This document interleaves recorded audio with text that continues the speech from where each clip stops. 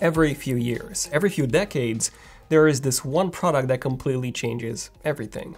A product that's so new, so innovative, that it breaks the boundaries of what we believed was even possible. And one of those products was the MacBook Air.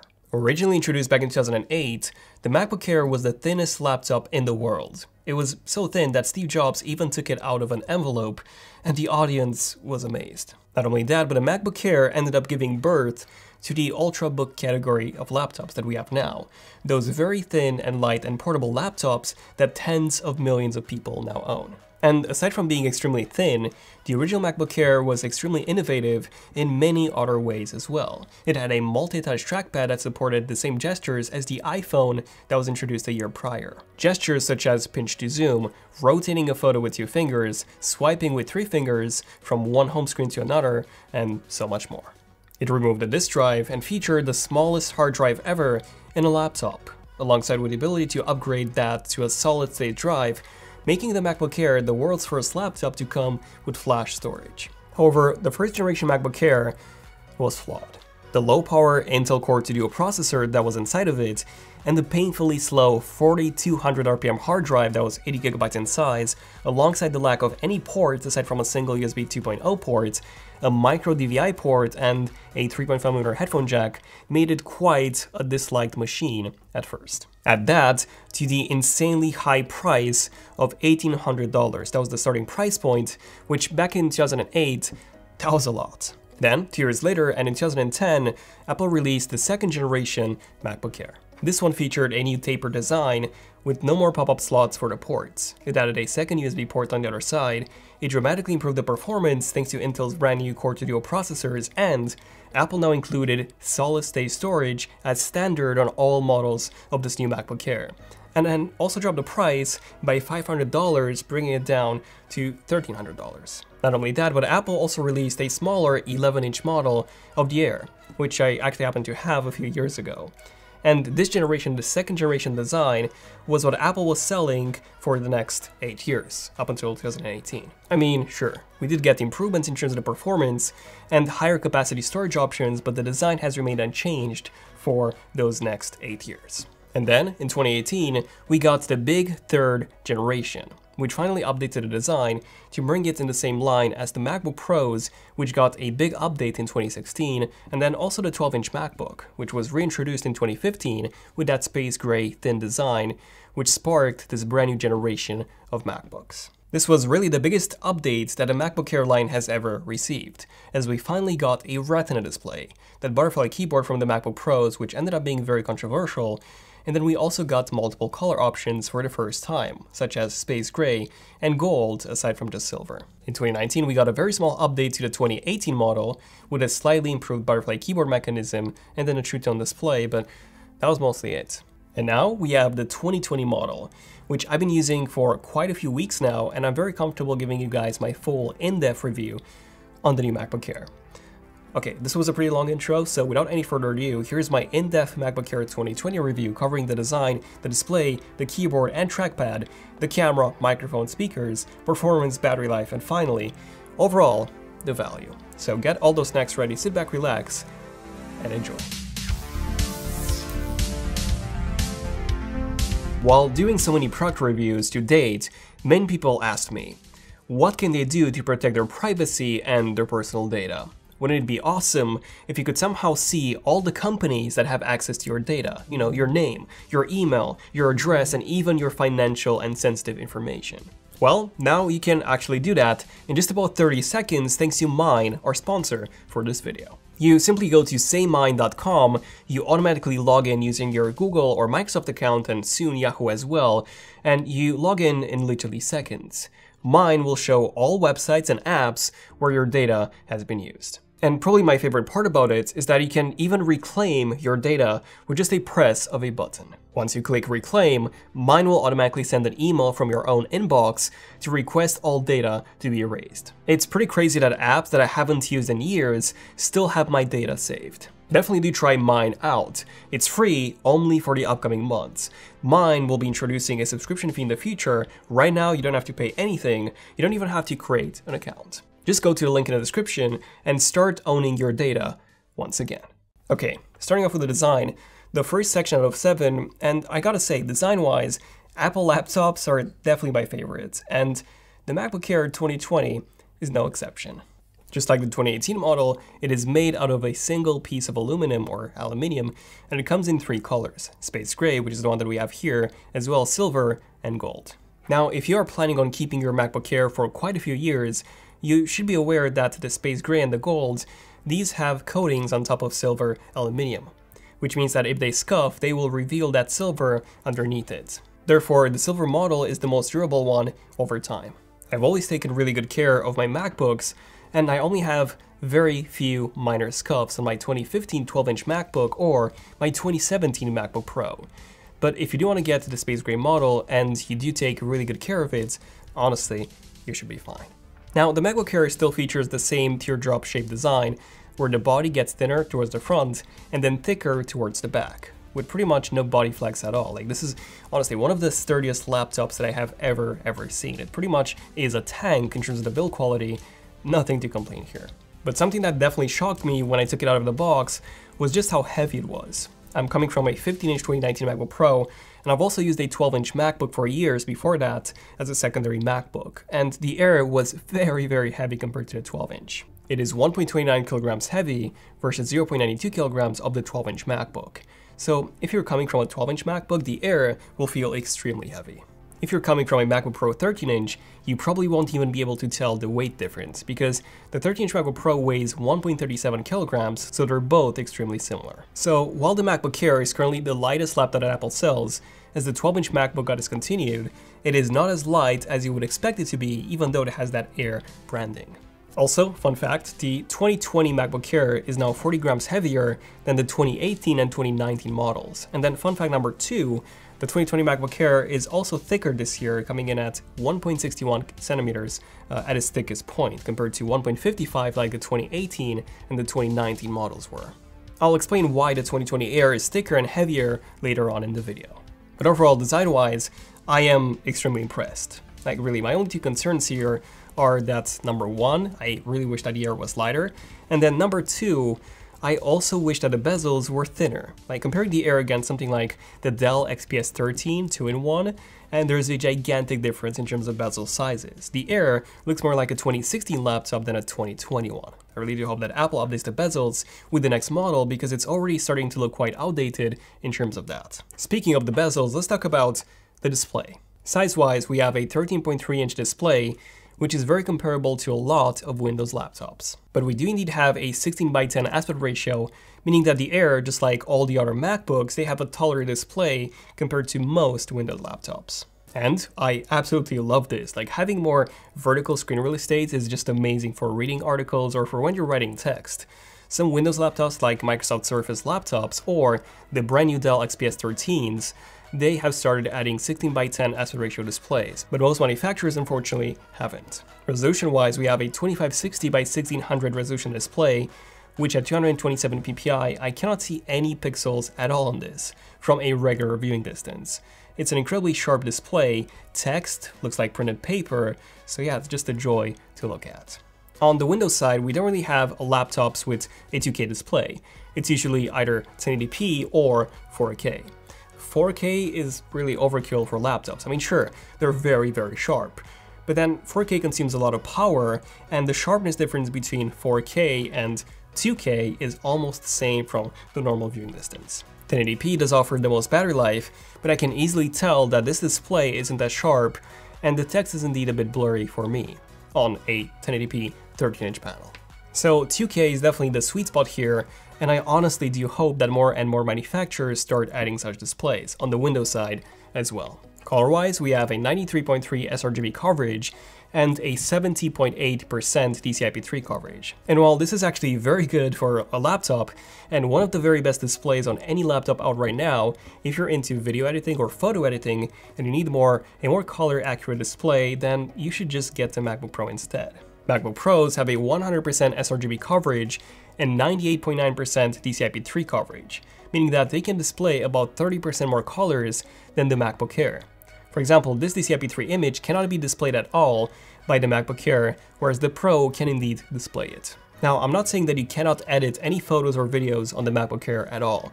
You can definitely do that without any issues. But if photo or video editing is what you do on a daily basis as your job, then I would definitely look at something else, something like a MacBook Pro, just because of that even greater or higher and wider color gamut. Brightness-wise, the MacBook Air has just over 400 nits of brightness compared to 500 nits on the MacBook Pro or 600 nits on the 2018 and the 2020 iPad Pros. Now, while this is still a very high number and one of the highest ones on any laptop out right now, as most laptops have around 350 nits of brightness, usually max, again, if you're into photo editing and you need a brighter display, or you just like working outdoors a lot, then a MacBook Pro is a better choice. But indoors, and in most cases, 400 nits is more than enough for me. I almost never even max out the brightness, by the way. And finally, the MacBook Air also features something called the True Tone display. Essentially, if you enable this in the settings, the white point of the display will automatically match the light around you. So, just like a piece of paper, if the lights in your room turn yellow, the display will also turn that specific shade of yellow to match that light, making it very easy on the eyes for when you're reading or writing. Now, I do have to manually disable the setting every single time I want to edit a photo or a video, because I want to preserve the actual color accuracy. And yes, it does get a bit annoying doing that constantly and remembering to do that every time I want to work with color. So I just wish that Apple had True Tone, some sort of automatic True Tone that turns itself off when you open up Final Cut or Photoshop. So that was the display. Now, the third very important part for me in a laptop is the keyboard and the trackpad. And I am very glad to say that a keyboard has finally been improved. Or should I say completely replaced, because this is what it essentially was. Gone is the troubled butterfly keyboard, which Apple introduced with a 12-inch MacBook in 2015, and then ported over to the MacBook Pros in 2016, and then to the MacBook Air in 2018. That keyboard was flawed from the very start. It had almost no key travel, so it was very difficult typing on it, and it also broke extremely easy. Apple ended up being sued multiple times, and yeah, you probably know the rest of the story already. And the really good news here is that we get the exact same keyboard as on the brand new 16-inch MacBook Pro. So this is a more standard scissor switch mechanism, very similar to what we had on that second generation MacBook Air from 2010. The only difference being that the keys are now even more stable and they feel even better to type on than on the second gen MacBook Air. In fact, this entire 12-page review video was fully scripted on my MacBook Air, and I even scripted a few other videos on it, the OnePlus 8 Pro experience. In case you missed that, you can watch it here, and about 3 to 4 more recent videos as well. And I gotta say, the typing experience on this MacBook Air is the best typing experience I've ever had on any laptop, even better than on that 16-inch MacBook Pro. And the reason for that is because the entire MacBook Air is much smaller than the 16-inch MacBook Pro, so you don't have this massive board of aluminum on which you're resting your palms on. Instead, you're typing on the entire laptop, if you know what I mean, rather than typing on a keyboard that's inside a gigantic case, a gigantic laptop case. So it just feels so much more comfortable. Also, the fact that you have this teardrop/taper design makes it so much more comfortable to type on, as not only is the keyboard angled when you type on it, but it doesn't feel as sharp and raised on your wrist as a MacBook Pro does. Oh, and the arrow keys are now back to being that inverted T-shape. Funny enough, the only thing that I miss about the keyboard from my 15-inch 2019 MacBook Pro is actually the touch bar. Yes, I do actually miss having it. I mostly used it in Word for changing some text presets or for quickly adjusting the volume or the brightness, so I wasn't using it a lot, but now that I don't have it anymore, I kinda do miss it. Luckily, we do have a fingerprint reader built into the power button, which is actually a bit recessed compared to the rest of the keys, but other than that, I really don't have any complaints. And the trackpad is outstanding as well. Trackpads on Macs have always been the best ones in the industry, and this one is no exception. So it is a bit smaller than on a 13-inch MacBook Pro, and way smaller than on a 15-inch or 16-inch MacBook Pro, but it's still larger than on most Windows laptops. It uses a haptic motor underneath it, so the trackpad itself doesn't actually click, but that haptic feedback gives you the impression that you actually pressed it, even though the glass itself doesn't move. Right, now onto the camera, microphones, and speakers. So the 2020 Air has the same camera as the 2018 model, which is a 720p camera, which is actually far inferior to the iPad's or the iPhone's camera. Yes, I know that the screen is pretty thin, but Apple could have still added a 1080p camera in there. Like, the quality just isn't great. This is how it compares, by the way, to the Dell XPS 13 2-in-1. Then the microphones have also been improved, as we now get a 3-mic array with beamforming. Okay, so this is a camera and microphone test on the 2020 MacBook Air. Now, this is the 2019 15-inch. Back to the MacBook Air. Now, this is the 2018 iPad Pro 11-inch. Back to the MacBook Air. So this is how the MacBook Air sounds. And now this is the 2019 iPhone 11 Pro Max, and back to the MacBook Air. Once again, MacBook Air, MacBook Pro 15-inch 2019, iPad Pro 11-inch 2018, and iPhone 11 Pro Max 2019. The speakers also got improved with a deeper bass as well as support for Dolby Atmos playback.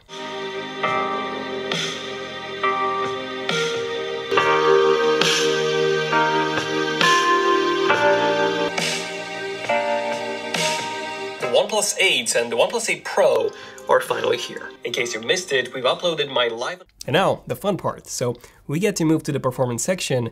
This is where I have to say that aside from that keyboard change, this is where the other big changes really are. Like, first off, the 2020 MacBook Air is actually Apple's very first Mac to move onto Intel's new 10th generation processors. Well, new, they were actually released back in September 2019. Anyway, we get a 10th generation i3, i5, and i7 model. But don't get fooled, don't be fooled, this is not comparable in any way to a desktop class i3, i5, and i7, or even a MacBook Pro's 13-inch or 15-inch i3, i5, and i7.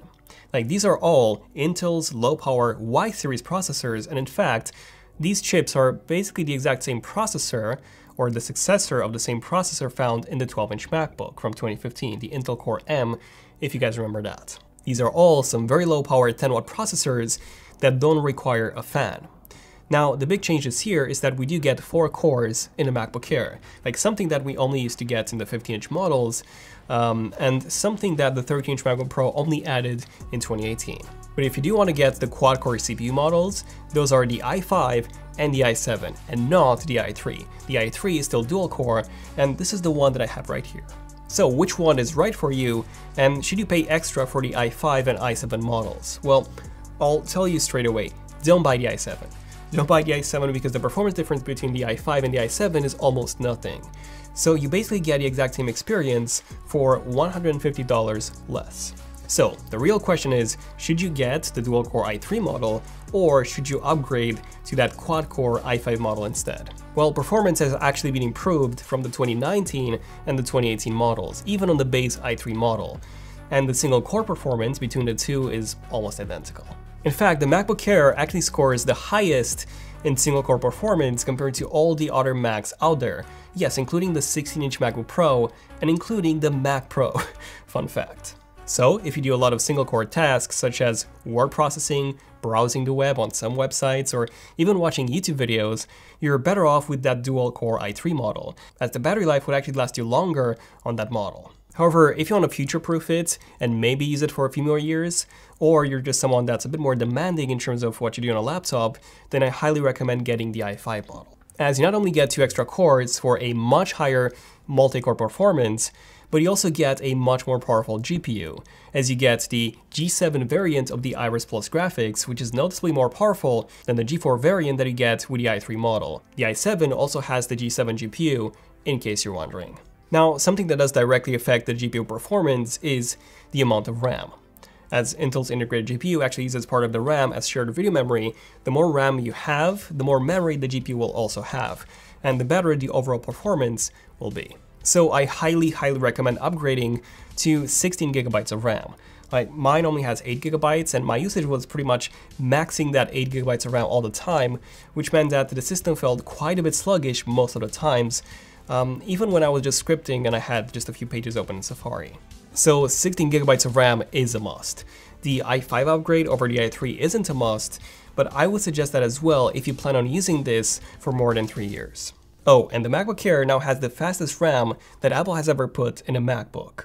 So this is now 3733 MHz RAM compared to the 2133 MHz RAM that we had in the 2019 model, or 2666 MHz that a 16-inch MacBook Pro has. Okay, so now you're all probably wondering, how does the MacBook Air 2020 compare to the latest 13-inch MacBook Pro?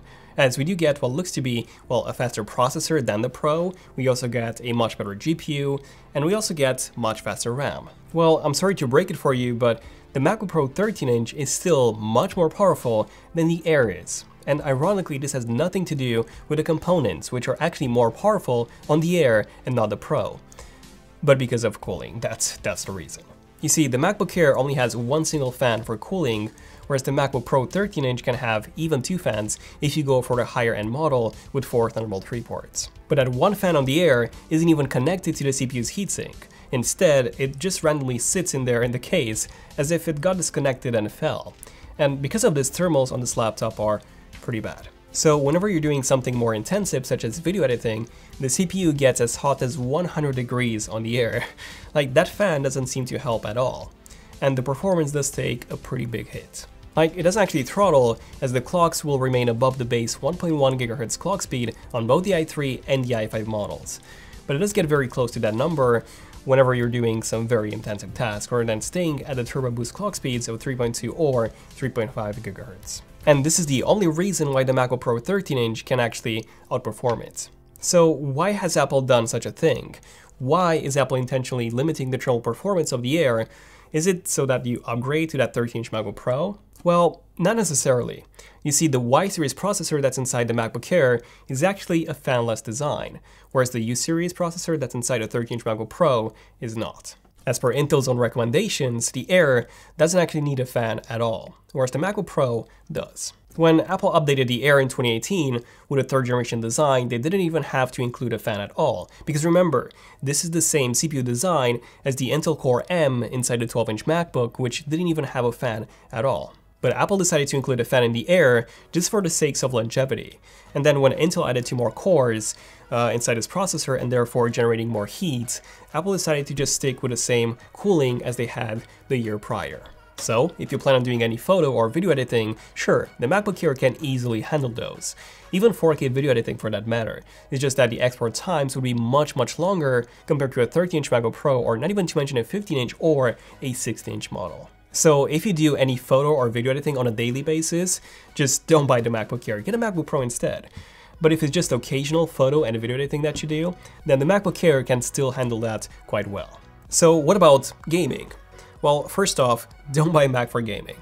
And second, if you do buy a Mac for gaming, don't buy a MacBook Air for gaming. It's literally one of the worst options for gaming out of all Macs that Apple sells. Again, even if the GPU is far more powerful than on the 13-inch MacBook Pro, because of that fan not being connected to the heatsink, gaming performance is not great on the Air. I mean, sure, you can play some very lightweight games such as Hearthstone, but when it comes to even Fortnite and most of the Steam games, which are actually 32-bit games and no longer supported, well, you're out of luck. Now, something that I do like a lot about the Air is that it comes with 2 Thunderbolt 3 ports. Now, Thunderbolt 3 is actually the fastest port on any consumer device out there right now, with speeds of up to 40 gigabits per second or 5 gigabytes per second. You can not only use this to connect to Thunderbolt 3 docks, which give you a ton of extra ports, by just using a single Thunderbolt 3 cable, left a link in the description box down below for a few very good ones by the way, but you can also use this to connect to a 5K monitor, or 2 4K monitors, or even 1 6K monitor. Yes, the MacBook Air does support Apple's own Pro Display XDR at full 6K resolution, something that ironically not even the iMac Pro can do. Now this is because the iMac Pro is using an older Thunderbolt 3 controller. And you can also use Thunderbolt to connect to an external GPU for some incredible GPU performance, which won't be throttled. Okay, so in this case you might be wondering, what's the gaming and the video editing performance on the MacBook Air when using an eGPU? Well, in Fortnite for example, on native resolution and medium settings, the Air was averaging around 10 frames per second. However, with an eGPU attached, a Vega 64 in this case, we were getting around 60 frames per second on average, so yeah, that's a pretty big difference. In Final Cut Pro 10, for example, exporting our blind camera comparison took 1 hour and 15 minutes without an eGPU, and just 22 minutes with the Vega 64 eGPU attached. And this, by the way, was with the eGPU connected directly to the MacBook Air. So if you connect it to a monitor first and then to the Air, you would get an even higher performance. Okay, so now what about the actual battery life? Well, Apple, fun fact, actually dropped the battery life from 12 hours, which is what we had last year on the 2019 model, and 2018, to 11 hours. The battery is actually the exact same size as last year, so it's a 49.9 watt-hour. So the increase in thickness is only due to the keyboard, which needed more space on the inside to travel. And then because the body got thicker, it also increased the weight. Now, in terms of how many of those 11 hours I actually got, I personally only got about 5 to 7 hours. 7 hours at most. Now, my use case scenarios was actually pretty light on the air, so I used it mostly for scripting, researching, so I did have about 20 tabs open all the time. I did a tiny bit of Photoshop work, and I also had Slack open, which consumes a lot of battery, and with this use case scenario, I was getting an average of around 6 hours. So in the end, is the MacBook Air 2020 worth it? Well, let's see. Compared to the 2019 model, we get a quad-core processor option, we get a better GPU, we get a much better keyboard. We also get 256 gigabytes of storage on the baseline model compared to 128 like we had before. So all of this for $100 less. Yes, the new MacBook Air actually starts from $1,000 or £1,000 in the UK. Now, this is indeed for the dual-core option and not the quad-core, which is $100 more. But yeah, there you go. The MacBook Air was never a better deal than it is now. So for any casual user, I would highly, highly recommend it. For people that want something more powerful and something that's much better for photo and video editing, definitely consider the 13-inch MacBook Pro. But don't get one right now, because there will be a newer model with an updated keyboard coming out very, very soon. So hold off for that model instead. That 14-inch MacBook Pro that we've seen rumored, that's likely to be released by June. Now, if this is indeed the case, I might be considering upgrading or, downgrading myself from my own 8-core 2019 15-inch model. If you want to get a MacBook Air, do consider using our affiliate links below, as they don't cost you anything and you do help support the channel that way. So yeah, thank you for watching. This was, by the way, a massive video to make. Took like an entire full week in production. So if you want to see some more extremely in-depth tech reviews and videos like this one, definitely subscribe and enable notifications by tapping on that bell icon. And if you want to support us further, do consider becoming a member by using the button, the join button below. So yeah, thank you for watching. I'm Daniel, this is ZONEofTECH, and I'll see you guys in the next one. ZONEofTECH, signing out. Cheers.